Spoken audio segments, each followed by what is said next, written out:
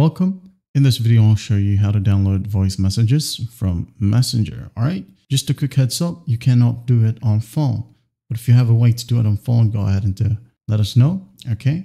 So that we'll be able to share it to the world. Now here, open up your favorite browser. Okay.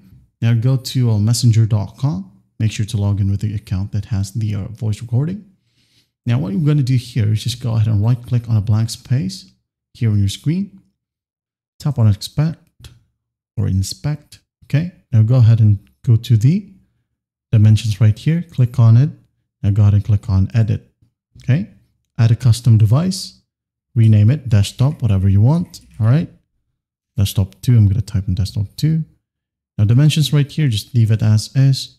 Now just go ahead and click on this drop down. Now go ahead and select desktop. Once done, hit on add. Okay. Close this one. Right click again, inspect. Click on the drop down right here in the dimensions section. Select the desktop that you just created. Once that's done, go ahead and go to these tabs at the top right. Click on network. Okay.